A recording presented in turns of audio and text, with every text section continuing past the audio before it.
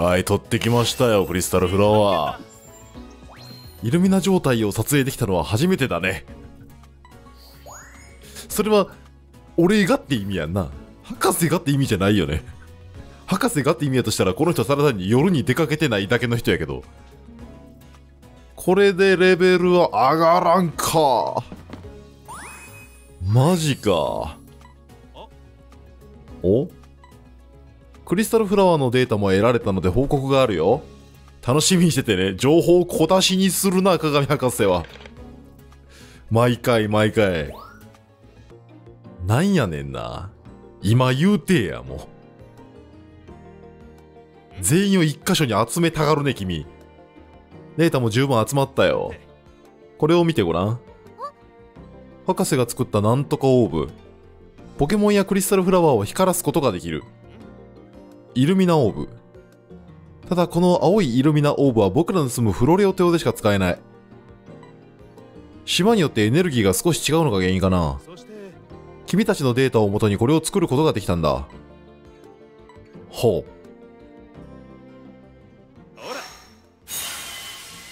おーおーおーおーおー、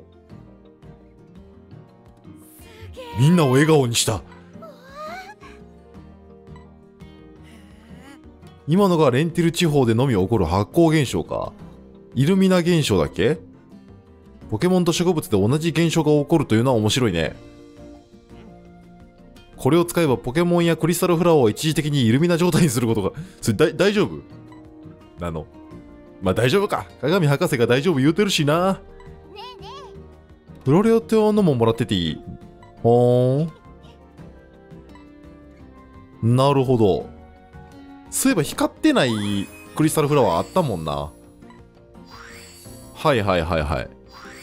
これで強制的に光らすことができんねんな。人類とは身勝手な生き物である。というわけで最初のマップに戻ってきました。ポケモン光らすなら夜の方がいいのかなと思って。おい、光った。ええんかマジで。これ、あ、ほい。おい、ヒバニーが。すーげえ光る。あとこんなに投げまくっていいの？あ、モジャンボ。おお、どっかと、ほい。なんか、写真のために。写真のために。よいしょ。去ってた。クリスタルフラワーが光っている。で、これ、なんだお前。こんにちは。すみません、勝手に。オタクを光らしてしまって申し訳ない。リッパがドダイトスの間を。これでも光ることによって何が変わるの？別に光ったからって言ってポケモンの行動が変わっている感じは、ビッパがなんか、かわいい。かわいい。こんな感じでなんか光らせるとアクションが変わるやつがいるってことでいいのか。じゃあおめっちゃかわいい、めっちゃかわいい。よっ、水飲んでる。なんか光らせるのにコイキングが寝てる。光れ。これもう帰れて、くそ。でもまあええんちゃう。あれこれニンフィアじゃん。ニンフィアやな。めっちゃかわいい映画な。なんかここによくいる仲良しコンビかと思ったら年長者が増えてる。カイロスようおるな、この辺に。カイロスの巣やったんやな。ずっと穴なんやろと思ったけど、じゃあ焼け焦げてる果物だけがまだ最後に分かってないねんな。ほう。光らせた上でぶつける。お、ドドリオ、お、なんかドドリオが回ってるぞ。もう一回回ってよ、そんな。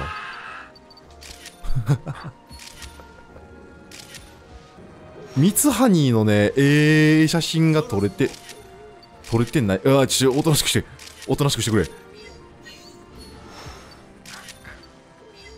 ミツハニーおとなしくして、絶対におとなしくして。こいつら、この、イルミナオーブぶつけた瞬間、笑うから、ここ撮りたい。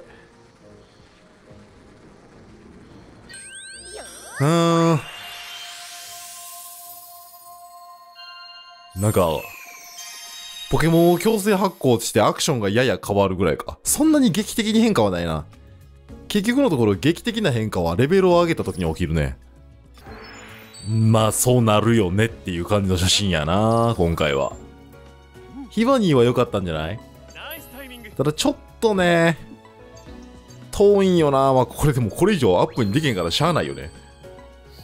出せるいい点数は出てるんじゃないでしょうか。星1と星2の違いわからん。闇カラス、これはいいんじゃない？しかも光ってますよ。光ボーナスくれ。よしよしよし。男鏡博士、光っているからといってボーナスは与えない。光らすぐらい誰だってできるよね。これいい写真じゃないですか。綺麗に写ってるし、位置もいい、向きもいい。こっちにしよ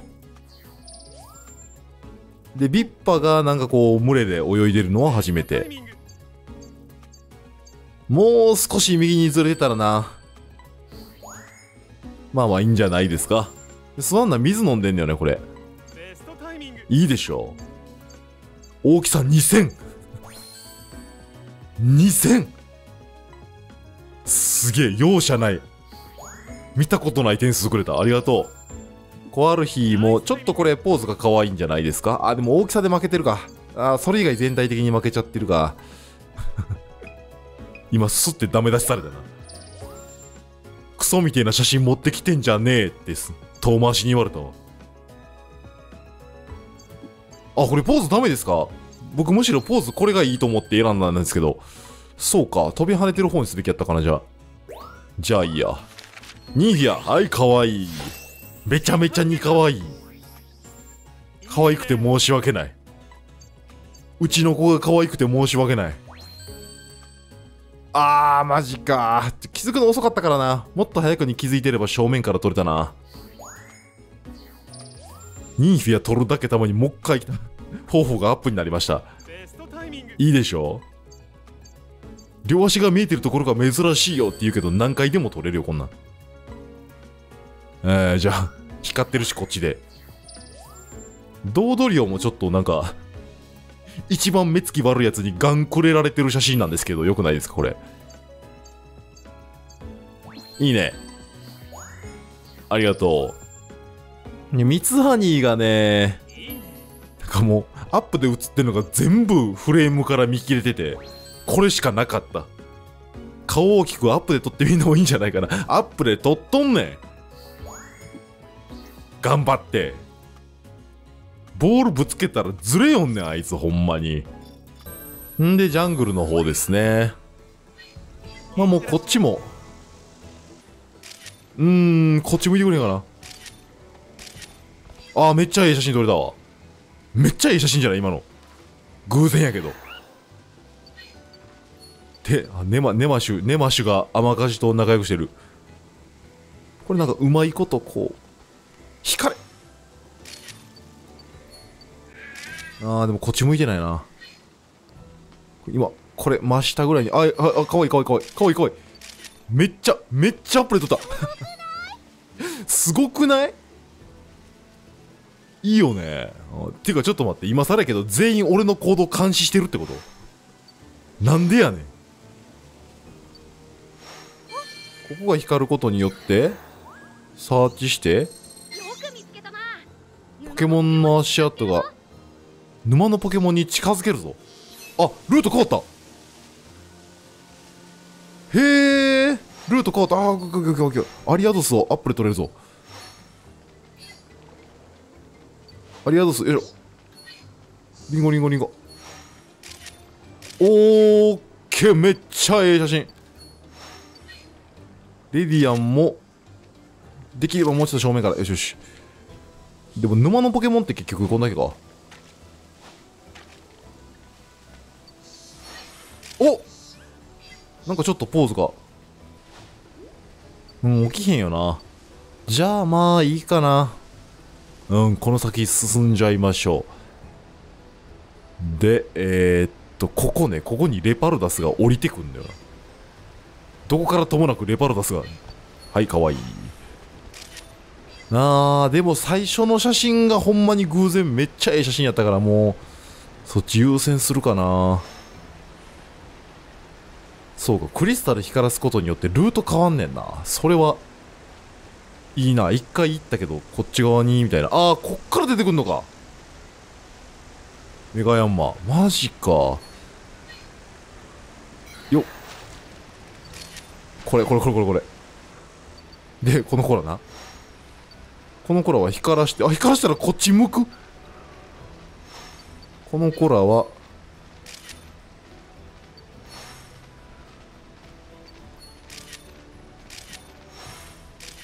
めっちゃいい。めっちゃいいわ。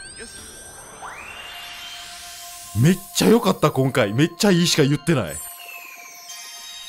めっちゃいいおじさん。鍵括弧めっちゃいい。鍵括弧閉じ。はい、持ってまいりましたよ。今回良かったよ。これ見てくださいよ。これ偶然撮れた写真ですけど、めっちゃ良くないですか。めっちゃいい。おい、ぶっ飛ばすぞお前。なんでやねん。完全にええやろ今回の方が。見る目な。こっちの方がでも他のレパルダス釣ってんのか。なるほどな。でも俺こっち残す。知らん。学術的な価値とか知らん。俺がええと思った方を残す。ネマシはもう完全にこっちでしょ。もう完全にこっち。よーし。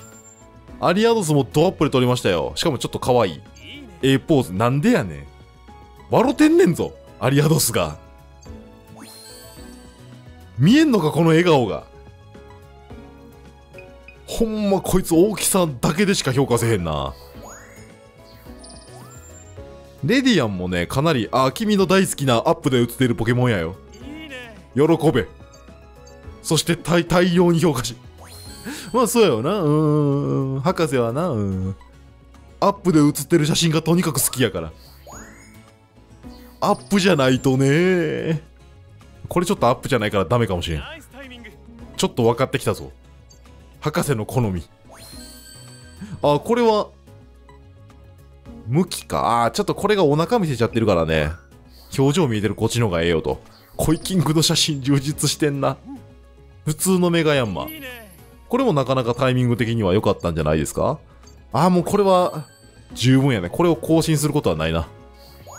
強いてならもうちょっと正面向いてる写真があればよかったか。まあ十分でしょ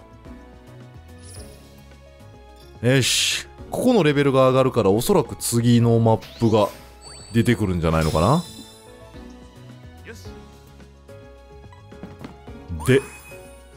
でですわ。沼地の分かれ道。ジャンゴ。ところで、調査も進んできたので、はい。わかりました。写真を整理した後でね。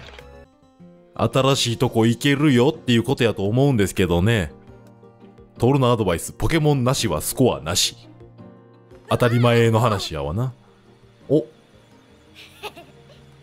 うしたやれ。では始めようか。何ここ行けます。なんか2箇所ついた今。ポイント2箇所についてなかった？新しい島に行けるよ。新たに2つ転送スポットを特定できた。どこ？この細長い島と海の真ん中の2箇所だよ。ボルク島ネッサ砂漠、コロビア島虹色ビーチ。海の真ん中ってキャプテンビクトルが行けなかった場所だよね。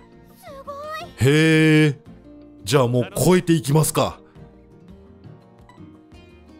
キャプテンを超えていきますか。じゃあどう調査を楽しめてるかな。実は博士に伝え忘れてたことがあった。はい、さっき追加で作ってもらったメロディー機能といってリサーチカメラから音が鳴る。へえ、これがあるとポケモンたちの違った様子が見られるんだ。あ、へえ、なるほどな。R を押すとメロディーが鳴る。鳴っている時にもう一回 R で停止。眠っているポケモンが起きたり踊り出すポケモンもいる。私も使うのはこれからなんだけどね。あとは実際に試してみて。もうピカチュウ相手にトレーニングはいらない。毎回かわいそうやったもんな、ピカチュウが。餌に振り回されて。新エリア開放。じゃあちょっとビーチ行っちゃいます？砂漠とビーチどっちって言われたらやっぱビーチよな。やっぱビーチよな。それはそうやわ。攻めてこうぜ。あ、ナッシーいるやん。よろしくお願いします。メロディー機能も手に入ったところで。これ何？あ、マキンカニか。こんにちは。ここイルミナオーブまだ持ってない。まず餌投げてこっち向け。オッケー。おお、一口なんや。あれ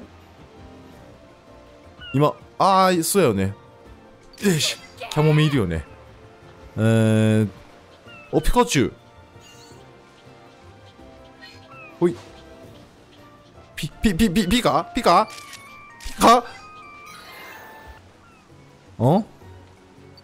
なんかさっき綺麗花おらんかった？奥の方に。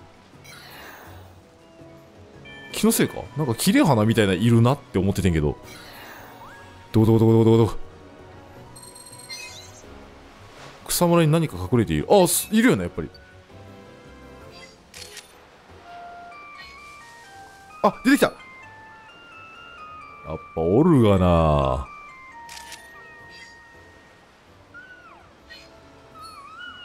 かわいい。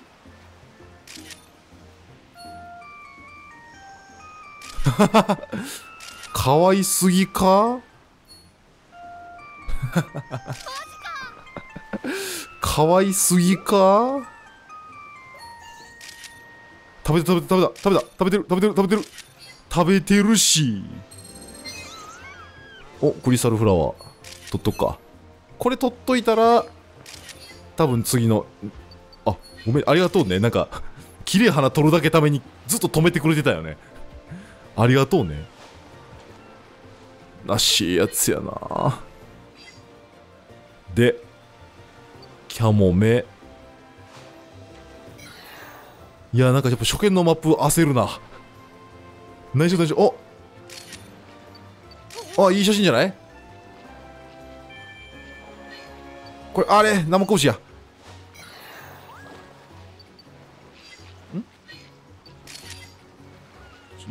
なんか何かがルート変えてきるやん。なんか言う。マッギョだ。マッギョってこんな薄いの？餌に反応しろ。よしカイリキーさん。じゃあカイリキーさんの写真まともに撮られなかった。砂の中に何か埋まっているようだ。オクタン埋まっているようだ。マッギョやった。マッギョやないか。マッギョってこんな平たいの？そうなんや。カイリキ、ピカチュウなし。ピカチュウこんなとこに住んでんねんな。なんかあんまりイメージないな。ピカチュウ、そのリンゴを食うてくれ。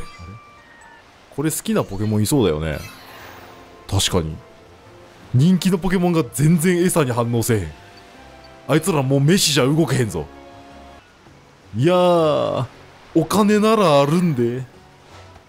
任天堂さんからたんまりもろとるんで。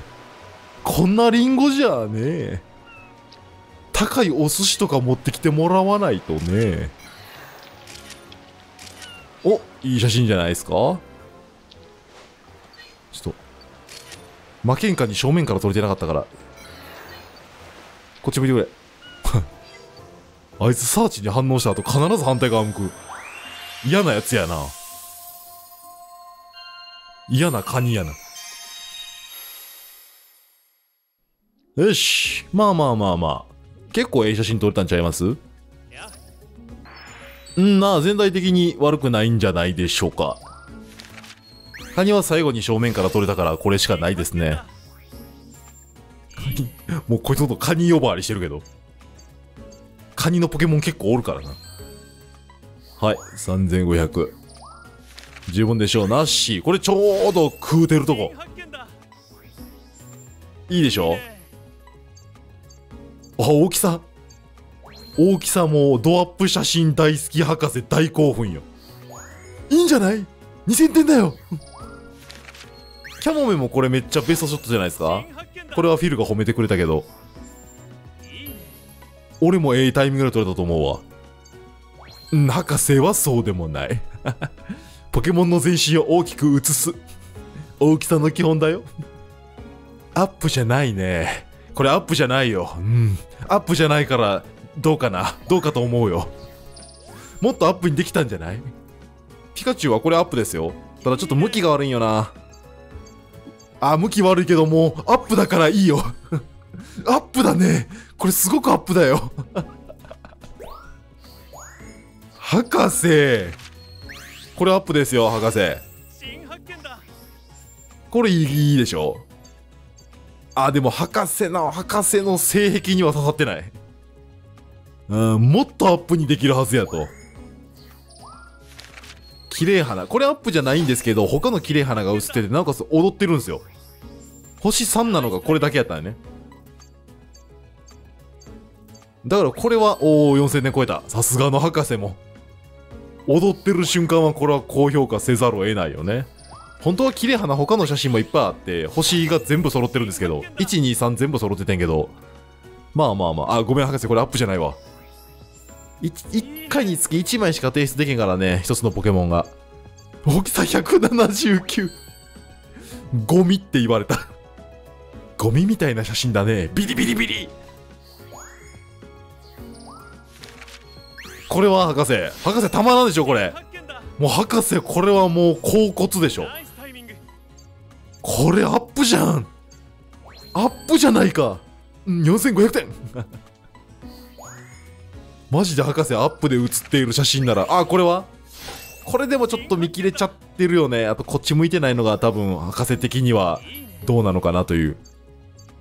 あ、やっぱいくらアップとはいえ全身映ってないとちょっとね。あとこっち向いてないよね。まあ、こっち向いてないのはもう数百点差やから、アップかどうかですよ。アップで全身映ってれば博士は1000点変わってくるからね。向きの数百点なんかどうでもいいから、アップかどうか。まあもうこの画面の博士もアップやからね。もう見れば分かる通り僕はアップが好きなんだよっていう。さてレベル上がったけど、これもしかして格闘タイプのポケモン2種類をフォト図鑑に登録。なんで格闘タイプだけ2種類でよかったやろ。調査も進んできたので報告あるよ。はいはいはい。毎日あるやん。はいはい。なんだい。浜辺の調査も進んできたね。この調子で次は海の調査もお願いしよう。コピアリーフ。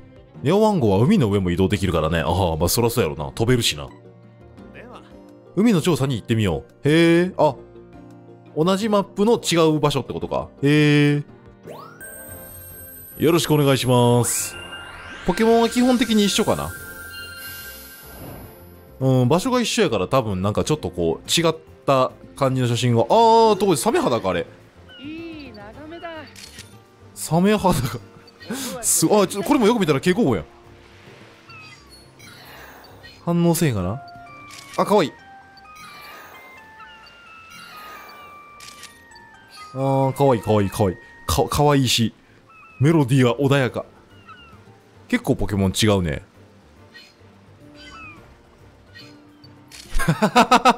M。 ほい。あ、なんか、おーおーおーうわーいいね。考えられへんぐらい見切れたけど。なにこの渦。この渦何大丈夫？コイキングが飛び跳ねてた。この渦なんかなんもないことある？なんかコイキングが跳ねろコイキングやってんねんけど。コイキングがどんどん高く跳ねてく。終わっちゃった。何やったんやろ。ペリッパー。おおど吠えるでっか。マンタインかあれ。マンタインや。吠えるちょっとでもいい写真撮れたな。吠えるってこんなちっちゃいの？いや十分でっかいけど、なんか吠えるってアホみたいにでかいってイメージがあんねんけど。こんなもんか実物大。めっちゃくちゃはいなんかある。鳥ポケモンの巣、あれは卵だろうか。よっ。お怪力が。めっちゃええやん。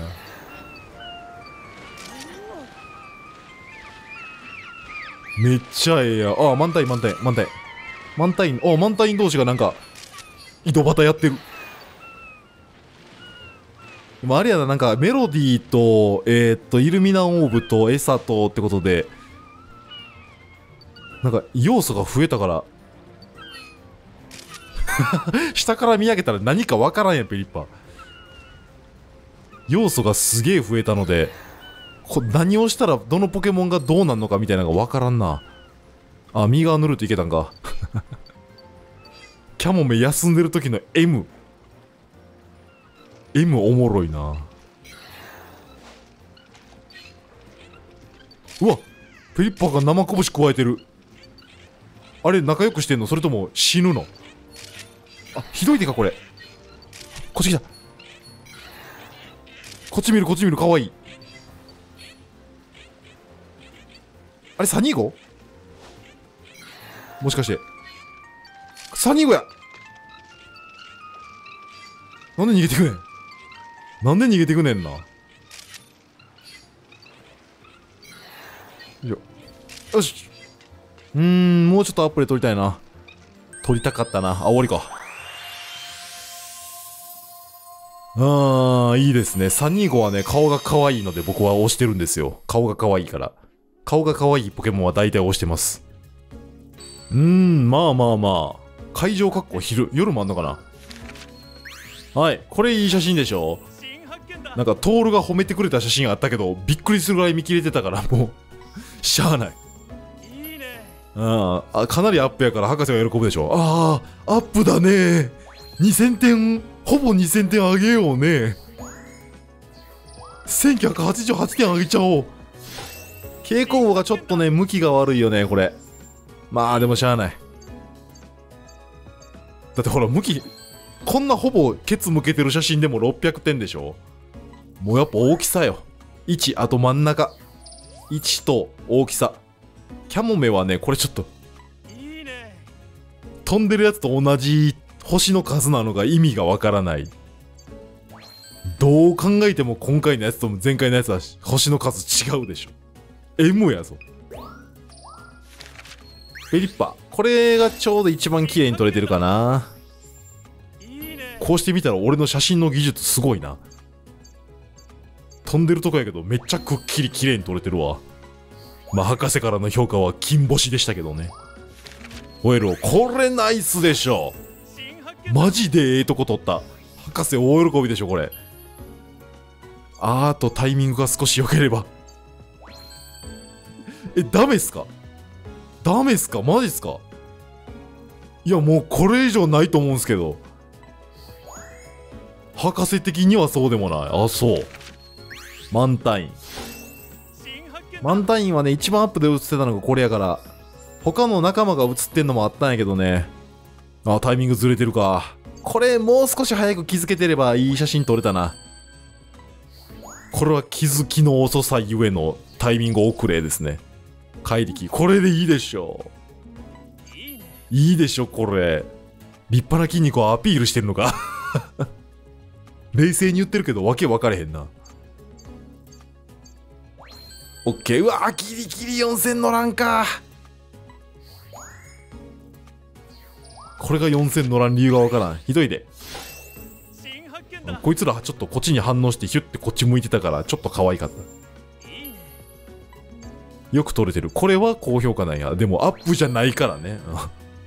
アップじゃないから下げてくるよね、やっぱりね。サニーゴ。これ仲間写ってるやつにしました。似たような写真何枚か撮ってんけど、仲間写ってるやつをリンゴに興味を示した瞬間にしました。他のポケモンほんまにおまけ程度の点数にしかなれへんな。あんまり気にしなくていいのかな。まあでも他の写真も言うてそんな変化なかったんで、まあこれかなと。もっとアップで撮れてるやつあったらそっちにしてんけど、全体的に似た感じやったんでね。